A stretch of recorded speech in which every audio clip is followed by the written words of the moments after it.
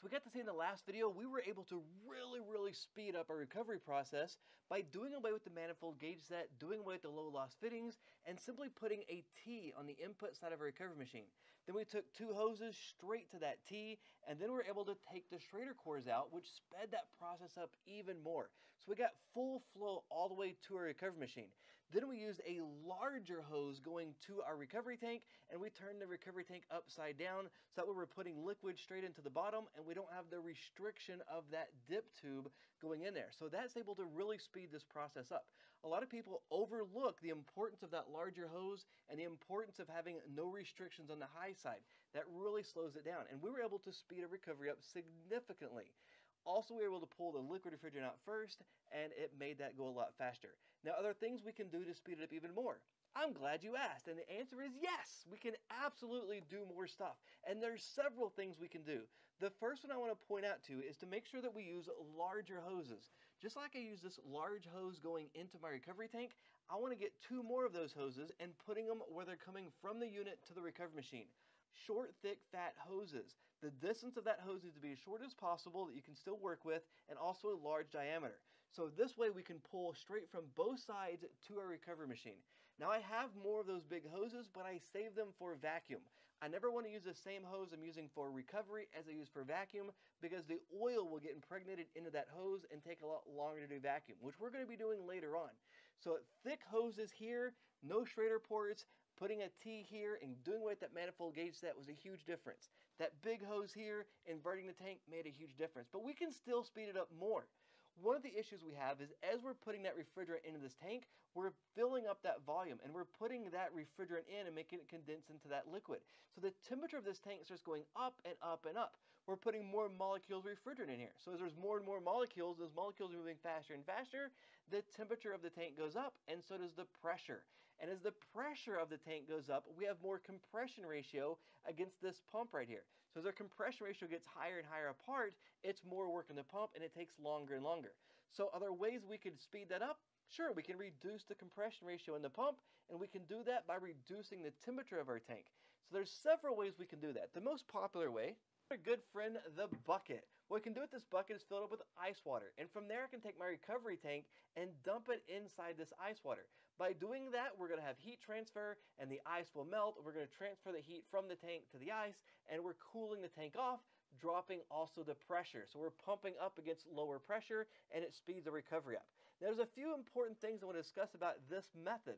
One of the issues is once we use that water and on our scale, it's going to be an issue. So we're pretty much having to remove the scale from the scenario, and then we don't really know how much refrigerant we're putting in our tank or if we're close to overfilling it. So that is a warning.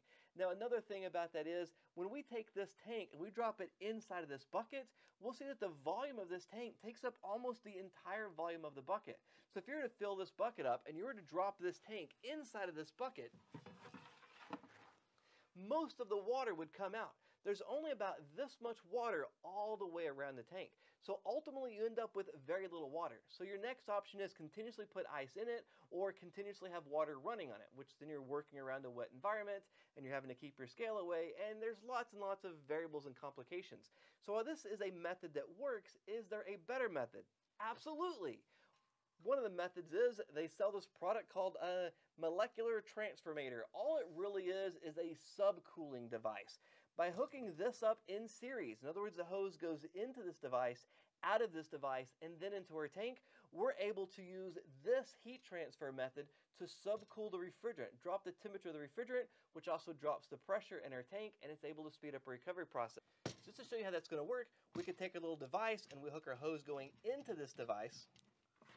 Then we have the other hose going out of this device. And then it would go into our recovery tank. So this is what we call in series, into this device, out of this device, into a recovery tank. From there, we have our bucket full of ice water, and notice how small this is. Once we drop this into our bucket of ice water, there's a lot more surface area to deal with. So there's a lot of ice that can melt, a lot of liquid touching this device, so we're able to cool the refrigerant off without having to put the whole tank in.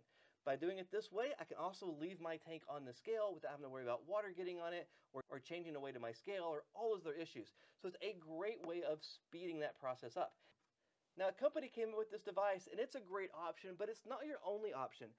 All it really is 1/4-inch tubing. So here I've taken some 1/4-inch tubing and just made a nice little circle out of it. This is copper that we pulled out from another ductless job, and what I would do is do 2 or 3 of these and braze them together. And then what you want to do is separate them, pull them out. Here the metal's touching each other, and I don't want that to happen. I want it spread out a little bit more, so there's more of the liquid, more of the cooler water touching more of the copper, so we have better heat transfer. But what's even a better option than that is, what if we increase the size of this? Here we have this 1/4-inch tubing, but that's going to be a restriction from our pump, and we want to remove all the restrictions we possibly can. So what I prefer to use is a 3/8 copper. So here I just took 3/8 copper we pulled from another job, and I took an old suction line accumulator, and I just simply wrapped that copper around that suction line accumulator, rolled it up, made this nice little barrel, and all I have to do is add a little bit more to it, and I can braze onto these connections little service valves. I can put the service port, braze it right in here and here, and then I can attach my hose here, and still be able to drop it right in the bucket. This is much, much cheaper than buying that, but whichever you prefer. By doing it this way, we're able to drop the temperature and also drop the pressure of the recovery tank. By having less pressure we're pumping against, it's able to speed up our process. And there's many, many different methods. The downside to using this is once you get done, you have a significant amount of liquid refrigerant in these connections and also your hoses. So what I'll find to do is put an extra valve right here. So when I'm done, I can then put this on my recovery machine and recover that last little bit out, which sounds like a whole lot of steps, but simply I want to recover all the liquid refrigerant that's in here, and it doesn't take very long for that, and we can let that happen while we're doing the rest of our work. But that's only one half of the system. We still have the other half to talk about. Now remember when we were pulling all that refrigerant out, the liquid refrigerant came out pretty fast, but then the vapor took a lot longer. What's happening is the temperature and pressure of our tank's going up and our compression ratio is going up. But we already have a solve for that. But the other side, our pressure is dropping on this side, which is what we want. We want to be able to drop the pressure by getting all the refrigerant molecules. But that liquid refrigerant's boiling from a liquid to vapor inside of a compressor in that oil. And if you saw, that compressor started to freeze in all those other scenarios. So what we want to do is think of a way that we can keep the pressure up for as long as possible to speed up a recovery process. And we have multiple options. One of the options, I like to turn the fan on in my air handler. So I'm taking heat from the house and moving that heat across this evaporator coil. We're still having heat transfer.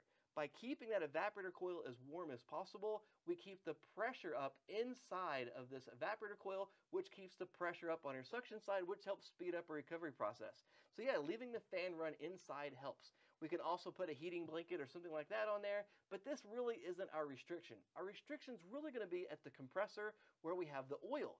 So what can we do to solve that? We have lots of options.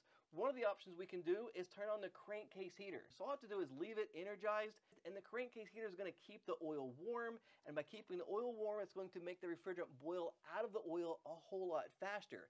And it's also going to raise the temperature and the pressure inside the system so our recovery machine can pull it out very, very quickly. Instead of waiting for it to be all the way into a vacuum and having to slowly pull that refrigerant out of the oil, we can then make that speed up by making that refrigerant boil much faster.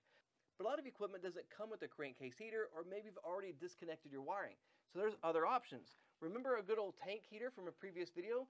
This is a great option. We can wrap this around the bottom of the compressor.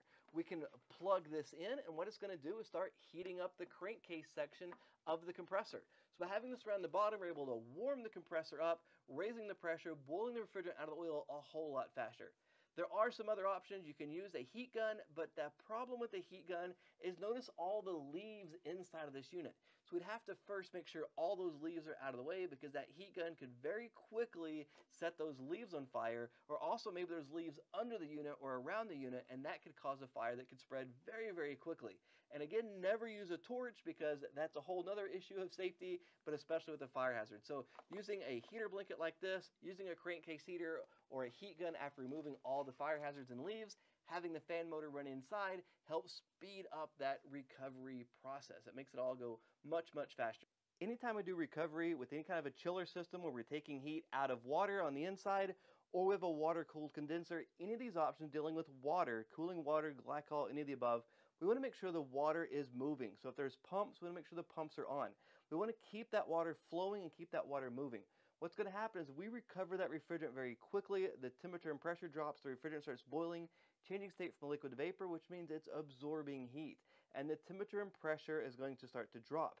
And if we have water around, that water will freeze and it could damage our pipes very easily and very quickly. So by keeping the water moving, there's a large quantity of water, and that quick moving water is going to prevent that water from freezing, or at least reduce the risk of it freezing. So as we're recovering refrigerant, we don't have to worry about any of those pipes breaking in the future. So again, we want to keep the temperature of our system as high as possible for as long as possible. We want to keep the temperature of the refrigerant going into our tank as low as possible. That way we reduce the compression ratio to make our pump more efficient. Also want to use largest, shortest hose possible, especially on the high side going in. Make sure we have this in liquid form. Make sure we go in as a liquid through that vapor side that speeds it up without the restriction of the straw. Do away with our Schrader cores, do away with our manifold gauge set. 2 large hoses straight to the input side. Now we've reduced all those restrictions, kept our compression ratio low, and by doing all that, we've reduced our recovery time even more. So the last video was 7 minutes. We could probably drop that down to say 5 minutes. Hopefully it gives you an idea how we can speed up that recovery process. Nobody likes to do recovery, but it's required as a part of our job. So by knowing these little tricks, we're able to speed up that recovery time, saving you money, and still being able to do the job the right legal way. All these little things go a long ways, and stay tuned, we'll talk about some more methods we can do in this as well.